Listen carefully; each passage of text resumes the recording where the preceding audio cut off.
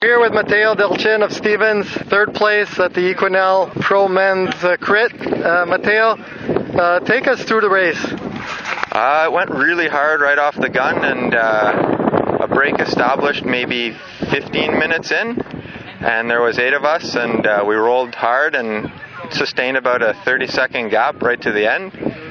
A few attacks sort of animated the race towards the end, but nothing stuck, and came down to a group sprint, and I'm not sure how to say his name, but a rider from Predator took the sprint, and I was in Simon's wheel, but didn't quite have the power to come around.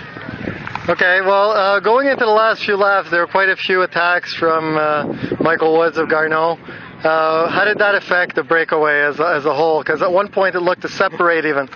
Yeah, like once we started attacking each other, the organization and the break sort of disappeared, and it was every man for themselves kind of thing, and it wasn't too bad because we had enough time to play those sort of games, but it definitely made for a hard last few laps.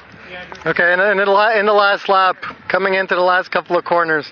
I looked for a wheel that I knew was a good sprinter in Simon, because I mean we race with him in Quebec every weekend, so I took his wheel because I knew that he'd be a good guy to follow.